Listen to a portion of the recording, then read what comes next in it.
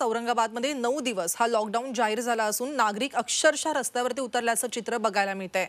शहागंज परिसरामध्ये नागरिकांनी सोशल डिस्टन्सिंगची ऐशी तैशी केल्याचं चित्र पाहायला मिळालं। दुचाकीवरून नागरिक किराणा सामान भाजी खरेदीसाठी बाहेर पडलेत आणि हे असं चित्र राहिलं तर कोरोना का नाही वाढणार। साहजिकच आहे की औरंगाबादकरांना याचं गांभीर्यच अजूनही आलेलं नाहीये। या ठिकाणाहून याचा आढावा घेतला आमच्या प्रतिनिधी रुचा वजे यांनी।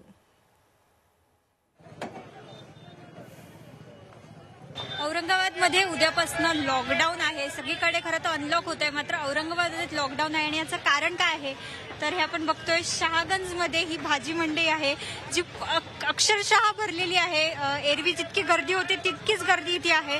सोशल डिस्टन्सिंग कुठेही पाळलं जात नाही आपण बघतोय। यामुळेच खरं तर कोरोना वाढतोय असं म्हणायला हरकत नाही आणि त्यामुळेच प्रशासनाने हे कडक पाऊल आता परत एकदा उचललं आहे औरंगाबादमध्ये। खरं तर महाराष्ट्रात सगळीकडे अनलॉक सुरू होत आहे, मात्र औरंगाबादमध्ये दर दिवशी 100 ते 200 रुग्णांची वाढ होतीच आहे। पॉझिटिव्ह रुग्ण आढळून येतातच आहेत आणि याचा खरं तर औरंगाबादकरांनाच खरं तर याचं गांभीर्य असलं पाहिजे, मात्र हे या दृश्यांमधून दिसत नाहीये। हे दृश्य आपण बघतोय औरंगाबादमध्ये सध्या 10 सव्वा 10ची ही वेळ आहे सकाळी आणि हे असं दृश्य उद्यापासून लॉकडाऊन आहे म्हणून अक्षरशः अतिरिक्त सामान घेण्यासाठी अतिरिक्त भाजी घेण्यासाठी ही गर्दी झालेली आहे। प्रशासनाने अगदी स्पष्ट सूचना दिल्या आहेत की अतिरिक्त साठा करण्याची गरज नाही। हे 9 दिवसांचं लॉकडाऊन आहे, तेवढ्यापुरतं तुम्ही सामान घ्यायचं आहे, मात्र लोकांना गांभीर्य नाही आणि ही गर्दी त्याचा काय आता परिणाम होतो ते बघावं लागणार आहे। उद्यापासून तरी हे दृश्य दिसलं नाही पाहिजे।